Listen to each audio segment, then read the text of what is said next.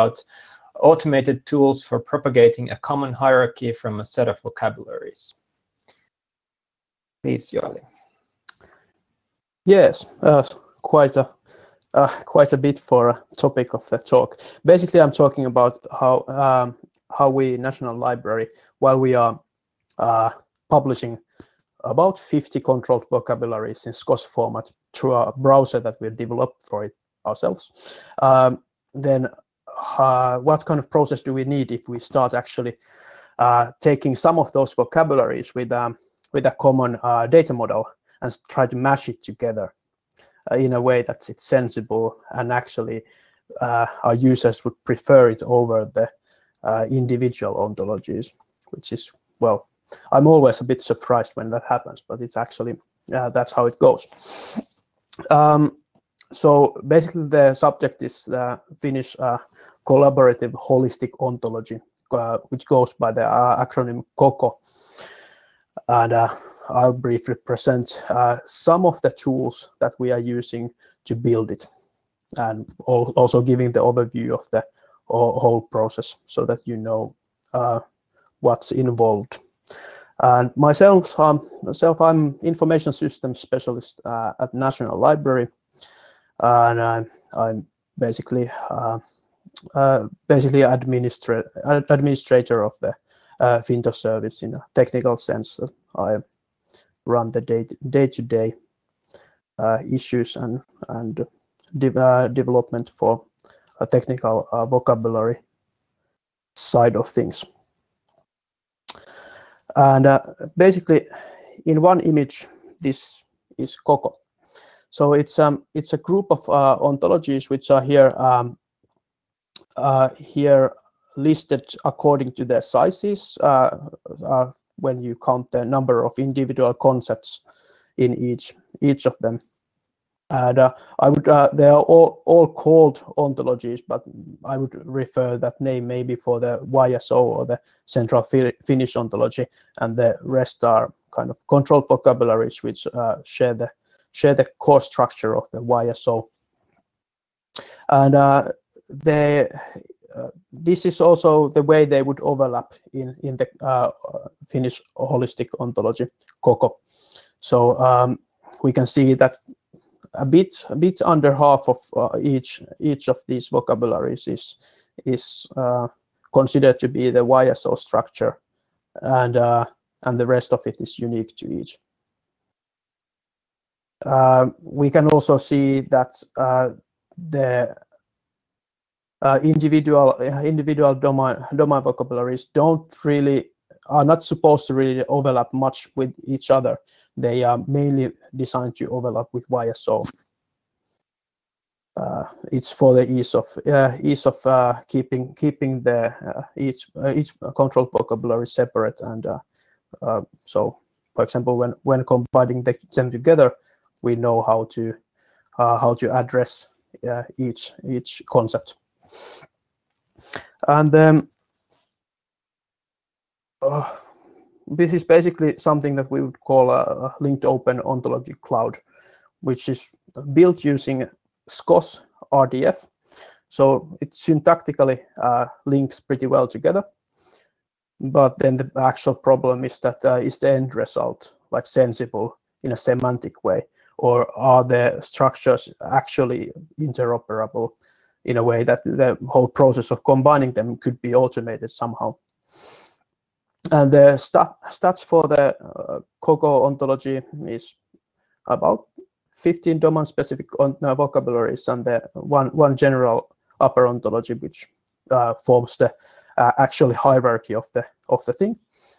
In total, it's about 7.6 million triples, but much of it is overlapping. So it actually, the amount of individual triples is more like 2.1 million, and we smash it together into about 1 million triple ontology. This is basically the analog how it would look like. So we have very virtuous players in the orchestra, but the actual problem is then make them all stay on their own seats, and to make some kind of harmonious music together. And the main tools for this are then some kind of vocabulary editor. We use Top-Red Composer and a bit of Workbench these days. And this would be like, if we go with the orchestra, this would be the individual compositions of the musicians. Then we have the quality improvement tool, SKOSify, which is then maybe our auto-tune in a way that we try to make sure that each of the vocabularies are expressed in a reasonable manner in SKOS. Then, because each of the domain vocabularies are linked individually to the central ontology, we need to have some kind of change analysis tool which tracks changes in the central ontology which are relevant for each domain vocabulary. And for that we use change analysis tool Mutu. These are both, the SKOSify and Mutu are developed in our research group. Then when we start combining these together, we need to have some validators which would basically check that we are actually following the design guidelines for the ontologies in a higher level. And then when that checks out, we feed them through the merging tool KOKO, and the end result is basically a holistic ontology which is just simple enough that it actually works. So we try to keep it kind of not too fancy. And the main tools here are of course making sure that we can follow the data model that is shared with all 15 vocabularies. Then we have some kind of validator which checks like certain key design principles, which makes sure that while each vocabulary is kind of sensible, they don't create paradoxes or like semantic garble when combined together. And then we have the actual merge tool, which is just a very, very long algorithm which procedurally combines the vocabularies together and make sure that each concept gets grouped with similar concepts that are semantically like similar enough for them to be presented as the same in the end result. And in a scheme drawing, it would look something like this. So the whole process means that there's some kind of specialists developing their own domain vocabulary, which is then linked in the Finnish General Upper Ontology. And every time there's some changes in the upper ontology, there's a specific tool which then notifies the vocabulary developers of those. So this link needs to be synchronized somehow for it to be meaningful. Once this process is okay, we can feed the combined domain vocabulary and the general upper ontology into a quality improvement tool, and then that's basically it. Then it's ready for publication in our browser, and everybody can start using it. And so each of this process is basically individual for each of the published vocabularies that belong to the KOKO cloud.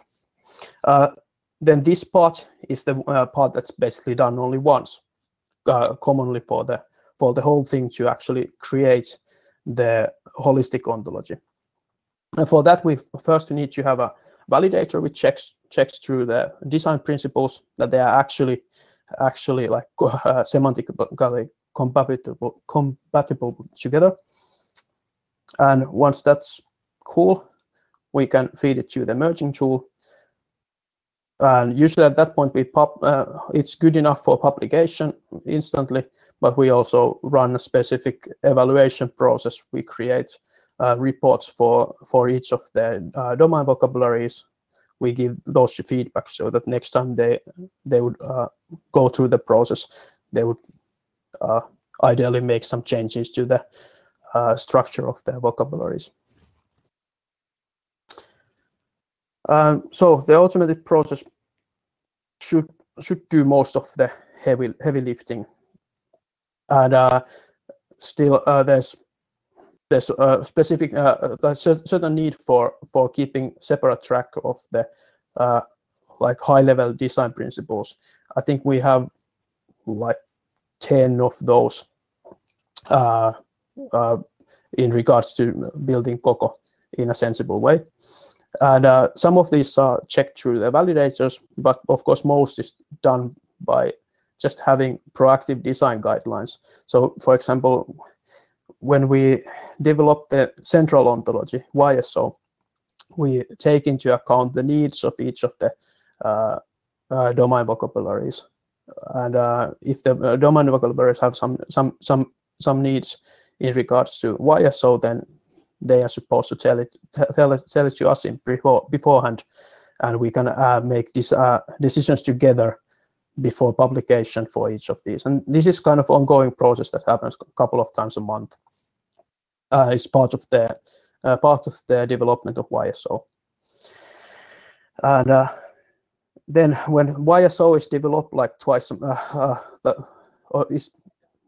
it's been developed constantly, more or less. So there's daily updates to it, and it has a couple of larger sessions in each month of actually keeping track of the progress. It's naturally going to be updated much faster than each of the domain ontologies. So we need to make sure that we are gonna synchronize the update process. So basically it means that we are going to push the updates to them only once a year, so that they can actually follow the changes in the YSO. And the rest of it, like the long tail of tracking the progress, is all about manual labor. And so we have some design principles that are mainly used for catching the general errors that we usually find when combining the ontology together.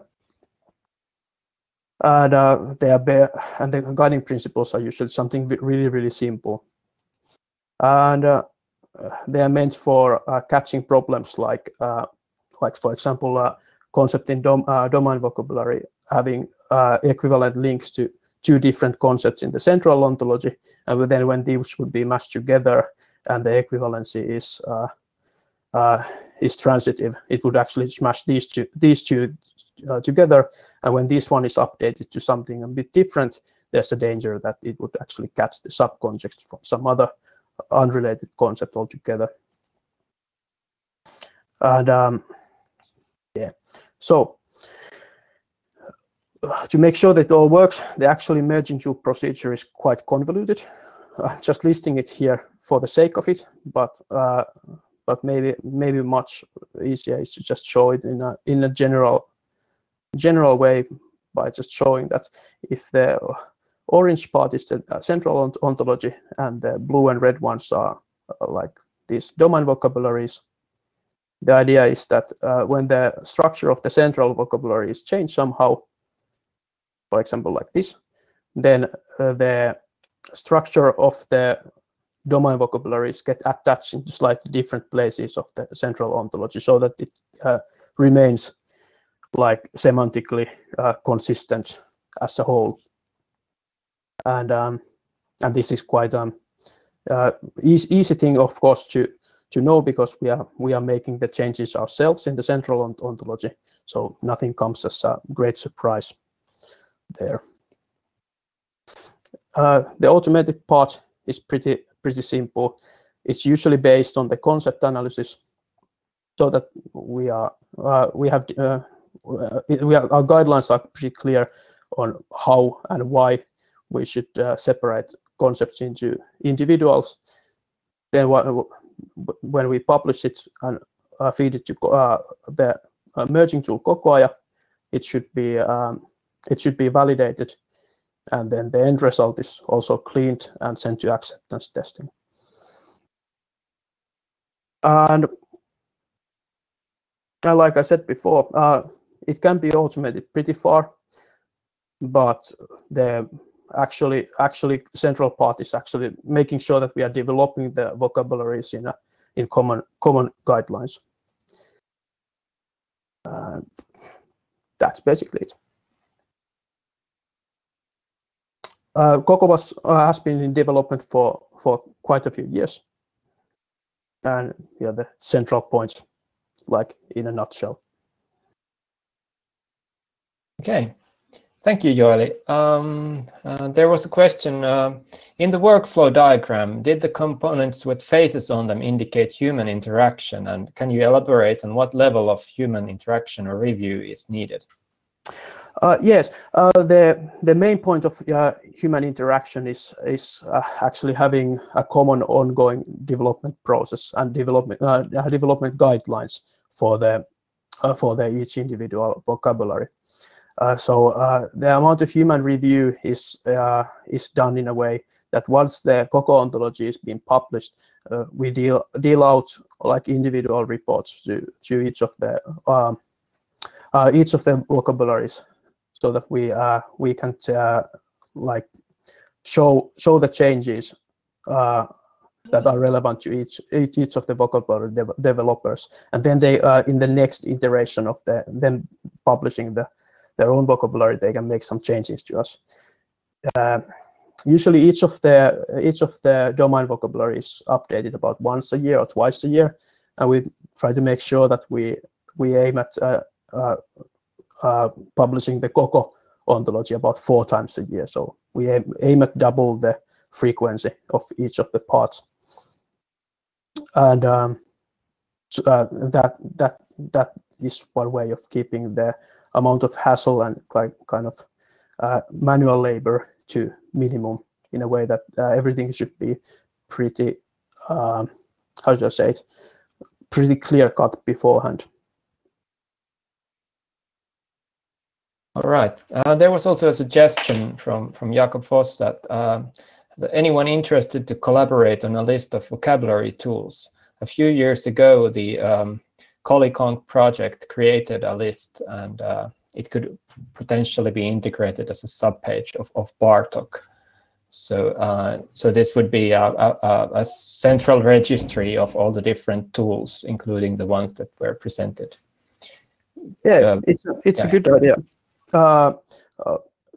The larger tools in this in our development process are developed as individual tools that could be used in a more general sense. SKOSify, of course, developed by Osma, is a good example, but also the change tracking tool that we are using to track like meaningful changes in the central ontology and try to alert each domain ontology that's linked to the parts of the central ontology that's being changed, could also be used in a more general manner.